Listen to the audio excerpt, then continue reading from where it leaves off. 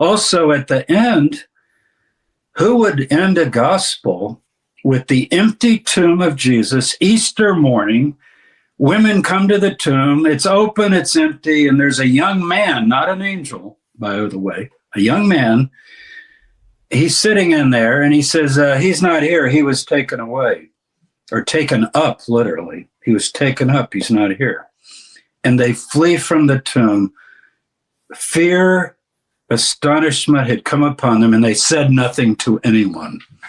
Now, how can there be a gospel if you say nothing to anyone? There are three other endings that were later tacked on by pious Christian scribes, thinking, well, we can't just end it like this. This is an embarrassment.